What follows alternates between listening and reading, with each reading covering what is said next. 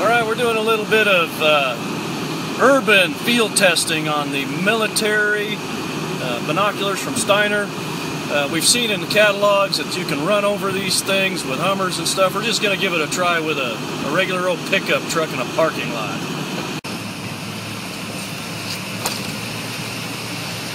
I'll do it again. Do it with the front.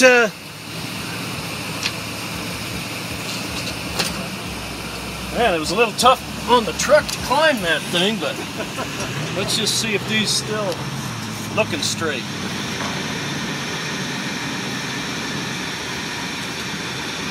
Man, I can't tell any difference. Brian, you take a look. Looks perfect to me.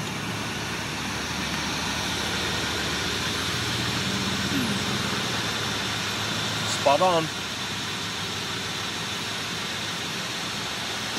Those are tough binoculars right there. Yeah, I would say a bit like ripped the rubber off of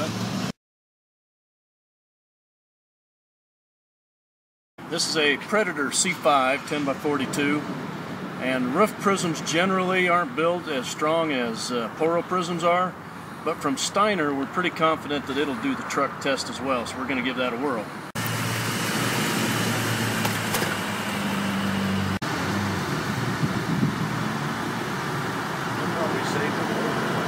It's still perfectly collimated, hasn't changed a thing on that. What about the rubber armoring? Let's have a look.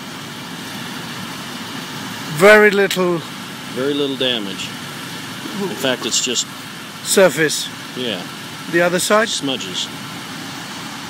Truck tire right over the top of this.